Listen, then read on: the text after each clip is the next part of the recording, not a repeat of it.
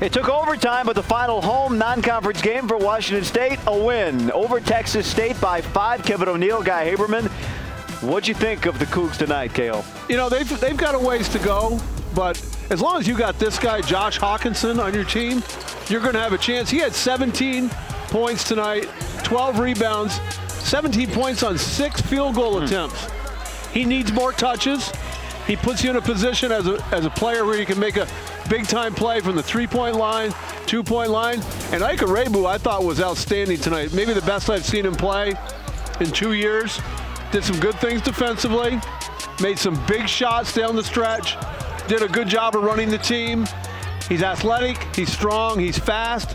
Once his decision-making hits that really, really stable point, it's going to help Washington State make a big jump as a team.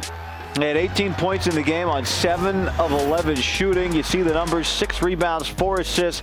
Amani Gant for Texas State, a career-high 24 points to go with his 7 boards. And how about Josh Hawkinson? You already said it, but he's been a double-double machine now with 6 this year. It's his 4th in a row. It's his 26th for his career, and it's more of the same for him. So up next for Washington State, off to Hawaii. Well, they'll take on Oklahoma, and then the season begins against conference play January 1.